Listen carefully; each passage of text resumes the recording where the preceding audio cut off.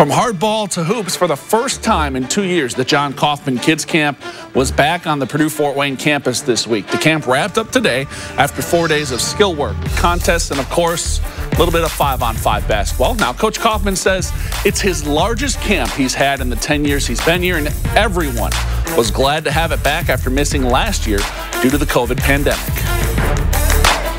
Really enthusiastic. Our players are really enthusiastic, and I'm excited to get back to the norm of how we operate and have the enthusiasm and work on getting better at basketball. I really like the players and how they have a lot of energy, and it's just really fun. I like where you learn a lot of new stuff and meet new people. It's real fun to be able to come out here and just get to spend time with the kids and get to know different kids. It was kind of. I'm really a huge kids guy, so I love spending time with kids, and I really miss not being here last year, but it was fun to get back into it. Having fun with the young people, that's huge, and our players do a great job of engaging, and just the ability to connect with people again. My players are ready, the kids are ready, and they've had a blast out here this week.